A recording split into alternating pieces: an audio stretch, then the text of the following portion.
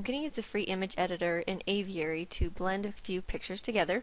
Before I do that, let me pause just a moment so I can log into my Google Apps account through Jeffco.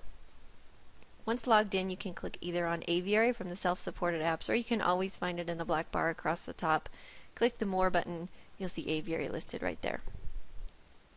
Aviary's image editor is called Phoenix.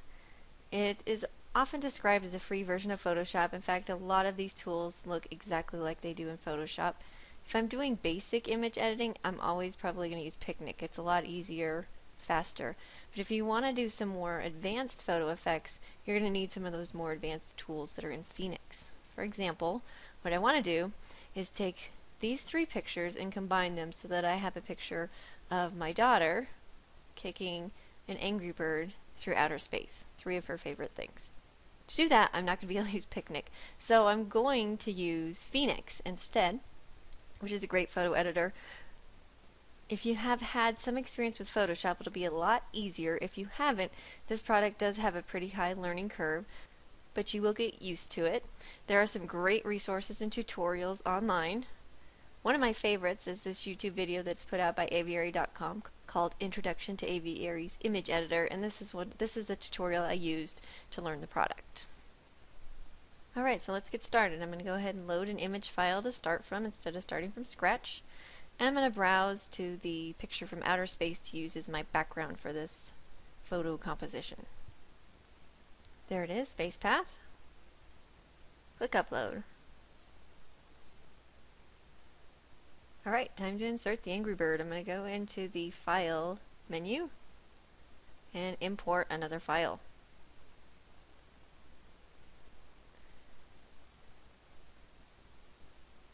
There it is. Click Upload. The second image comes in on a different layer, which is really important in photo editing, and this is how we'll be able to control some of the different effects that we do.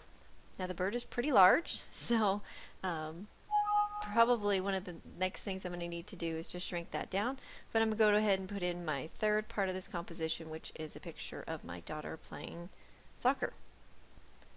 Alright, so just like before, I'll go File, Import File, browse to the picture I want to add,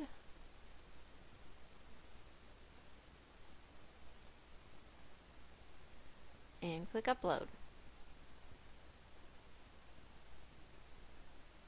Alright, and there's my new picture. It's so large that it's completely covered the other two layers. In fact, sometimes when I try and put in a picture that's larger than the current canvas, I'll get a message that asks me what I want to do to resize the canvas or crop the picture, and that's a good way to handle that too. So, the first thing I think I'm going to do is cut out the area of this picture that I want to use in that outer space photo. My other layers are still visible. Over here in this layers window is where I can see all my different layers. I see Untitled 1 is just a white background, then I've got the space background that I want to use. I have the Angry Bird, and then I have the soccer picture. And these eyeballs allow you to see the layers. So if I turn off this layer, you can see now I can finally see the Angry Bird. I can turn that one off as well, and I can turn these on and off. Alright, so the first thing I'm going to do is crop just a little bit around Jason. And to do that, I'm going to use the Freeform Selection tool, which looks like this lasso over here. So I'm going to click this, and I'm just going to use my mouse to click and drag and draw around roughly the area I want to include. Now I want to make sure I don't leave anything out, and so I'm just going to draw around. If I didn't like it, let's say I messed up here, and you can see the part inside this little blinking lasso light is what's going to be kept. I want to redraw this, so you can Control D to deselect and start again. Alright, let me give this another try here.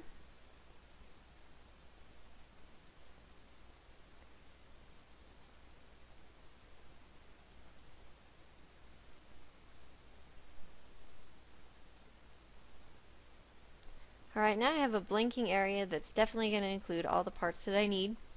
Use it. Instead of deleting everything around it, I'm going to keep a backup copy of this layer just in case I need to go back and edit some more. And so I'm going to actually go up to the edit menu and make a copy of what is inside that selection. And I'm going to go to the layer menu up here, make a new layer, and I'm going to paste that little selection onto it. I can't really see anything because I pasted exactly what I'd copied right on top of what I already had. So what I'm going to do is go into the layer 4, which is the entire soccer picture. I'm going to turn that off so I can't see it. I'm probably never going to use it again. When I'm done editing, I'll delete it, but just in case I need to come back to it, I have it still available. Alright, now I'm going to go ahead and move JC kind of into the little galaxy stream here where I want her to use the move tool, which is up here.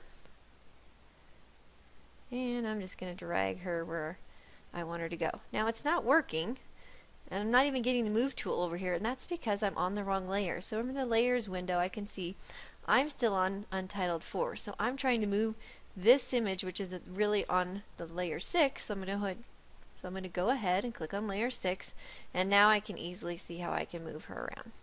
I think I'll put her right about there. Okay, so I've done a little bit of editing and I'm getting this reminder to save my work. I'm going to go ahead and do that. Aviary is a web-based tool. It does not autosave for me. So just in case I would lose a connection or my computer would freeze up, I'm going to go ahead and click the Save As button. Give my creation a title. And click Save as New Creation. Now this file is saving for me in my Google Docs. If I want to go back and edit it, there will be a folder in my Google Docs that Aviary creates titled Aviary, and within that folder will be a document titled JC and the Angry Birds in Space. And if I need to edit this or go back and make any other changes, it will have a link that will take me right back to this editor. Once your project's done saving, just click Continue Working on Your Creation to continue editing. Alright, the next thing I need to do is to shrink down this angry bird, take out the background, and make it take the place of the soccer ball right here. So the first thing I'm going to do, though, is change the direction. I want the angry bird looking away from my daughter's foot. So I need to make sure first I'm editing on the right layer. Right now I'm on layer 1. I need to get to layer 3, which is where the angry bird is located. Then I'll go up to the Edit menu. And I'm just going to flip him horizontal. There, now he's looking away. Perfect. Now I want to get rid of the white background. There's a wonderful tool called the Magic Wand tool right here. I'm going to click on this tool. It has a tolerance level set that will apply more for when we're trying to remove the background of the soccer field. For right now I'm just going to leave it set at 32. And I'm going to double click in the white area, and what it does is it selects all of the area in this picture that is similar to the color that I selected, which was white. So I can see kind of a little bit of a dotted line going around the white areas. It's probably hard to see on the screencast, but I can see the little dotted lines going around the angry bird, and now all I need to do is hit the delete button, and it's going to delete everything that is selected.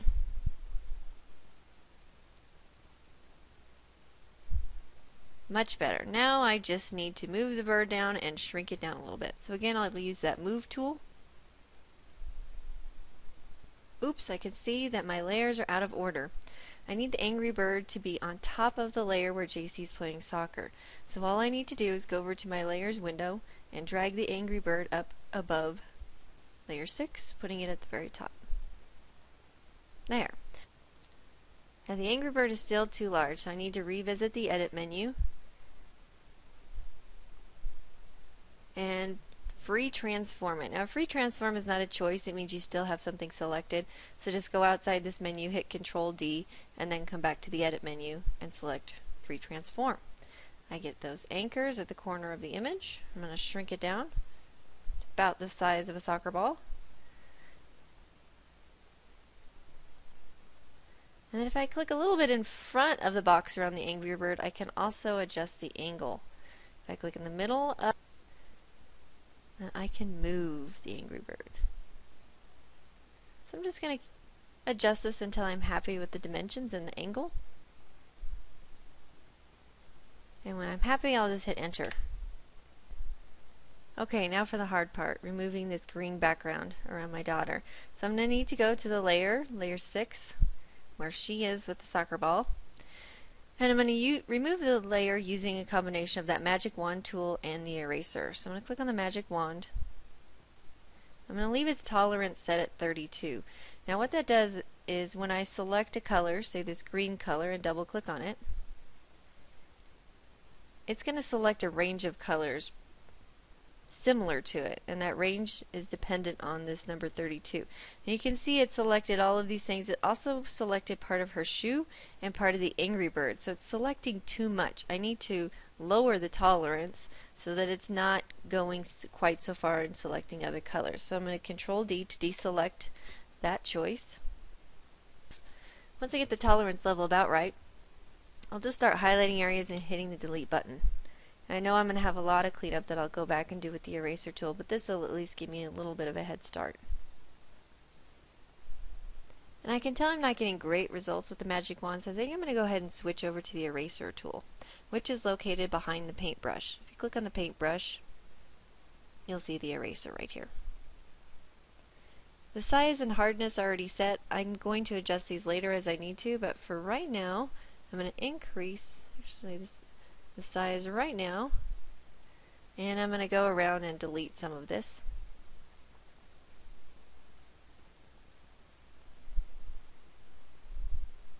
I'm going to pause the video while I work my way around, and then I'll show you how I zoom in and make it a little bit smaller for those areas that have a little bit more detail. Alright, so I've used the eraser tool to go around and trim out most of that background. I do want to show you how I work in some of these smaller spaces. So what I will do is use the View tool to zoom in. And a shortcut for doing that is Control plus on your keyboard. Now I have a much better view, but my eraser is definitely too big, so I'm going to go and change the size of it to about 6 or 7.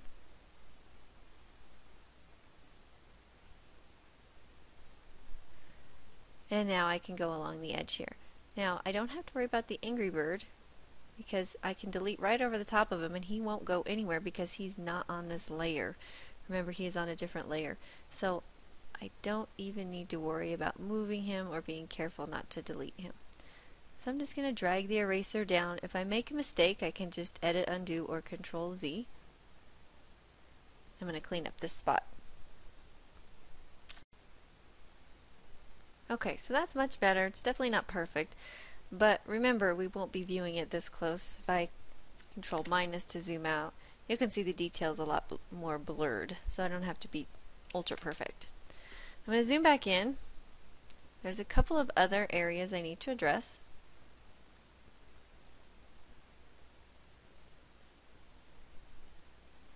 One is down here by the shoe where the grass is kind of blending in with her cleat. I'm not going to use the eraser tool for that. I'm going to save that for later. And the other is the coloring around her hair. Now, her hair is definitely blending in with the background, and so I'm going to soften the eraser. Instead of having a really hard line, I'm going to turn the eraser down to about a hardness of 10 or so, and it will, instead of making a crisp edge, it's going to kind of blur the two. Oh, made a mistake there, so I'm going to Control Z.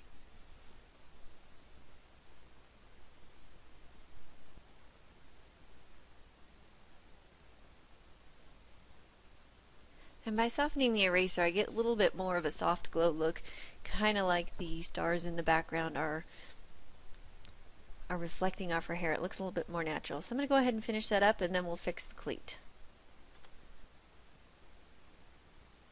Alright, just one last thing to do, and it's to try and fix this area where her cleat was into the grass. I want to try and make it look like her cleat dips into the little galaxy stream here. So I'm going to go into the layer where the galaxy is, which is layer 2, and I'm going to use the lasso tool just to do a freeform selection. I'm going to try and draw a circle around the area where her foot is at. Now again, I'm selecting on the layer underneath her foot, so when I copy this, it's going to copy the blue background behind her foot, and I'm just going to try not to get too much of her sock in here. Okay, the marching ants show me about what I've selected, and that should work. I'm going to go up to the edit menu and make a copy of that. Again, I'm copying what's behind her foot. Now I'm going to create a new layer. And I'm going to go ahead, the layer that just came in put itself kind of in the middle here. I want it on the very top, so I'm going to drag it up to the top of the layer window. And on this layer, I'm going to paste in what I copied. You can see now her foot is completely covered. And now what I want to do is just adjust the transparency of this, and I can do that using this drop down under the alpha menu, and I'm just going to turn it down slowly until I feel like I can see her shoe coming through, but a lot of that color is drowned out. And that looks pretty good. One other thing I can do, I'm going to go ahead and select none to get rid of the marching ants, is I can go in and paint a little tiny bit over this area that's still just a little green. So I'm going to go to the paintbrush tool. I'm going to pick this airbrush tool, and I'm going to pick a color. So you can pick your colors down here with, you just click on this little color box. Click on the color box and you get this little eyedropper tool. And you can, anywhere you click with your eyedropper is the color that's selected. So I'm going to pick kind of the blue that's right by her shoe. And then I'm going to close the box. Alright, now I'm just going to use the airbrush tool to just kind of add just a little smidge of color just to get rid of that green. Because this layer has set to some transparency, it doesn't make a big difference, but I think that looks good. So I'm going to call that done. Now I'm going to save my project one more time, and then I'll show you how you can export it out as a picture that you can put in Picasa or your website or anywhere else. I've zoomed out. There's my final image. I think she'll really like it. Now I'm going to export it.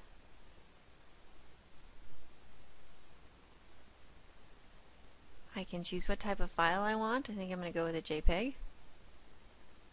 I can select some of the options.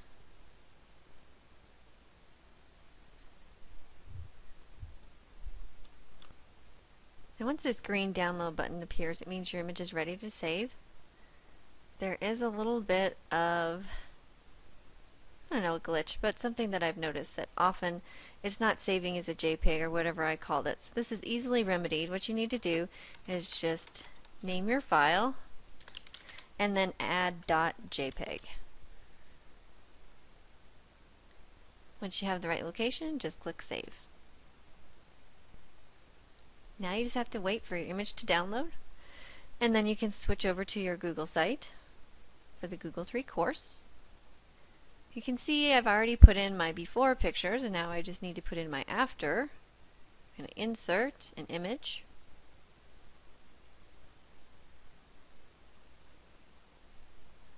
And pick my final copy.